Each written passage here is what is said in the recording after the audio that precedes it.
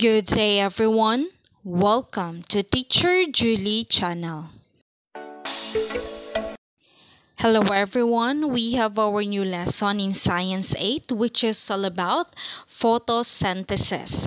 This will be the first quarter topic, week 7 and day 2, and this lesson is under the MATATAG curriculum.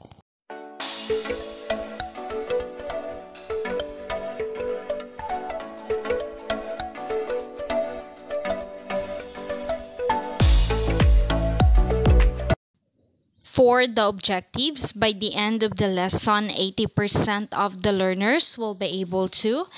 First is to define the photosynthesis and explain its role in the growth and survival of plants. The second one is to accurately observe and interpret the result of the grandeur of photosynthesis experiment. And the third one is to develop a sense of wonder and appreciation for the intricate process that sustains plant life. For the explicitation, the students will watch the following video. After the students will watch the video, the students will answer the following guide questions. For the first guide question, what is photosynthesis? Photosynthesis is the process by which plants, algae, and some bacteria converts light energy from the sun into chemical energy in the form of glucose. This chemical energy is then used by the plant to fuel its growth and other vital functions. For the second guide question, what is the role of photosynthesis in plants? So photosynthesis plays a crucial role in growth and survival of plants. So the first one is for energy production. So photosynthesis allows plants to produce their own food in the form of glucose, which they can then use to fuel their metabolic processes and growth. The second role of the photosynthesis in plants is for oxygen production. So as a byproduct of photosynthesis, plants release oxygen into the atmosphere, which is essential for the respiration of other living organisms, including the humans. Another role of photosynthesis in plants is the carbon dioxide absorption. So plants take in carbon dioxide from the atmosphere and use it as a raw material for photosynthesis, helping to regulate atmospheric carbon levels. For the third guide question, what are stomata? Stomata are small, pore-like openings on the surface of plant leaves, stems, and other organs. They play a critical role in the process of photosynthesis and gas exchange for the plant. And for the fourth guide question, in general, why do plants need photosynthesis to grow and survive? So the reason is energy production. So photosynthesis allows plants to produce their own food in the form of glucose, which is the primary energy source they use to power all the metabolic processes and support the growth. So plants need photosynthesis in order to grow and survive because photosynthesis, it releases oxygen. So as a byproduct of photosynthesis, plants release oxygen into the atmosphere, which is crucial for the respiration of other living organisms, including humans and animals. Another reason why plants need photosynthesis to grow and survive because of carbon dioxide absorption. So plants take in carbon dioxide from the air and use it as a raw materials for photosynthesis, helping to regulate the atmospheric carbon levels and mitigate the effect of climate change. The word photosynthesis comes from the Greek word phos, which means light, and synthesis, which means putting together. Plants get raw materials needed for photosynthesis from the soil, the air, and the sun. When it rains, water gets absorbed into the ground. Plants take water along with minerals from the soil through its roots. In the roots, plants have tubes called the xylem and the phloem. So tubes or veins which run throughout the plant's bodies and bring water and minerals from the soil to the leaves. Leaves take in carbon dioxide through the stomata, and it is in the leaves of the plants that photosynthesis takes place. For the work example, the students will accomplish the grandeur of photosynthesis. So sunlight is an important component of photosynthesis, and this activity will help you understand its role in photosynthesis. For the objectives, identify the factors affecting the photosynthesis and respiration. And for the materials, 3 same-size jars with lid, desk lamp, distilled water, aluminum foil, Eludia plant or any water plants, bromothymol blue or BTB solution, and marker. For the procedure, first is wash the jars, then number the jars using the marker as 1, 2, and 3. The second one is to place the water plant, which is the Eludia, in jars 1 and 2. Then fill the 3 jars with BTB solution. Put the lid on each jar and cover the jar with aluminum foil so that no light can enter. Then place 3 jars in front of the desk lamp. Check the color of the solution in each jar after an hour. After the students will conduct the experiment, the students will now answer the following guide questions. So the first guide question, what is the role of the desk lamp in the experiment? So in the setup, the desk lamp simulates sunlight, which is an essential component of photosynthesis. The light from the lamp allows the Eludia plant in the jars to absorb photons and use the energy to convert carbon dioxide and water into glucose and oxygen, which is the key product of photosynthesis.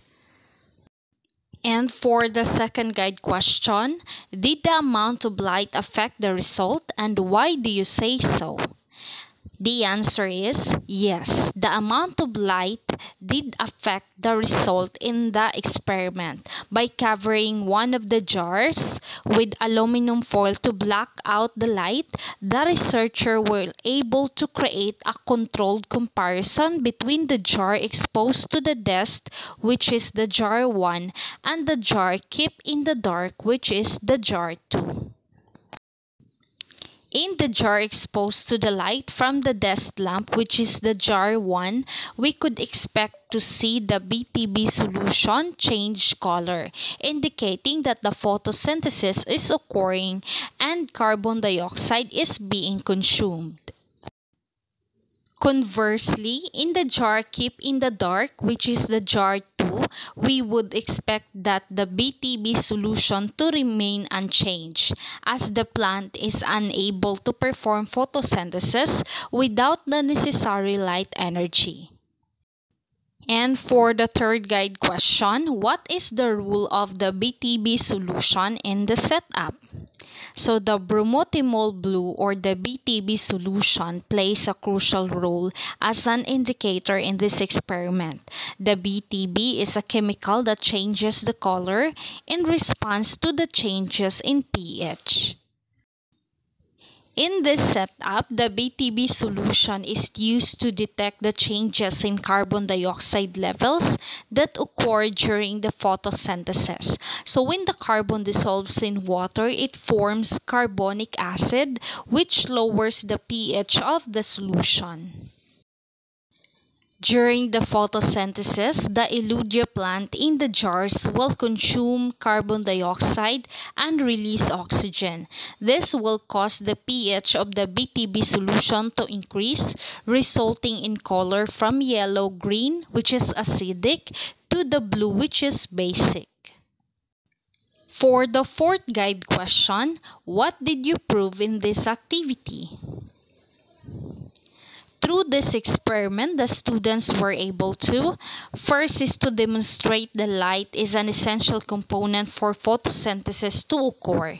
So the jar exposed to the desk lamp, which is the jar 1, showed a color change in the BTB solution indicating active photosynthesis, while the jar kept in dark, which is the jar 2, did not. Through this experiment, also the students were able to observe the role of the carbon dioxide in the photosynthesis process. The consumption of carbon dioxide by the Eludia plant in the presence of light lead to the increase in the pH of the BTB solution, causing it to change color. For the fifth guide question, what is the role of the alcohol in the experiment? So the alcohol, specifically the ethyl alcohol or the ethanol, it plays an important role in the experiment. So the alcohol is used to help remove the green pigment, which is the chlorophyll, from the leaf sample. For the sixth guide question, why should the leaves be immersed in boiling water and ethyl alcohol before testing for starch? So there are a few key reasons why the leaves are treated with boiling water and ethyl alcohol before testing for the presence of starch. So the first reason is it is disrupting the cell structures. So boiling the leaves in water helps to disrupt the cell wall and membranes, making the leaf tissues more permeable and allowing the chemicals to penetrate the leaf more effectively. Another reason why leaves should be immersed in boiling water and ethyl alcohol before testing for starch is by removing the chlorophyll. So as mentioned earlier, that the ethyl alcohol, it helps to extract and remove the green chlorophyll pigment from the leaf. This is an important because chlorophyll can interfere with the starch test, making it difficult to observe the presence of the starch. For question number 7, what happened when iodine solution was added to the boiled leaf? So when the iodine solution was added to the boiled leaf, the leaf turned a dark bluish black color. This color change indicates the presence of starch in the leaf. Iodine is a chemical that reacts with starch, forming a dark blue-black complex. So the intensity of the color change is proportional to the amount of starch present in the leaf. The boiling and the alcohol treatment of the leaf prior to the iodine test was crucial as it removed the chlorophyll and other interfering compounds, allowing the iodine to directly interact with the starch molecules in the leaf tissue. For question number 8, based on your observation, what can you conclude about this activity? So through this experiment, we can conclude that the boiled and the alcohol-treated leaf sample contains starch as evidenced by the dark blue-black color change when the iodine solution was added. Also, we can conclude that the presence of the starch in the leaf indicates that the plant was able to successfully perform the photosynthesis, converting the light energy, which is the carbon dioxide, and water into glucose and other carbohydrates. Also, through this activity demonstrates a simple yet effective method for visually confirming the presence of starch, a key product of photosynthesis, in plants' leaves.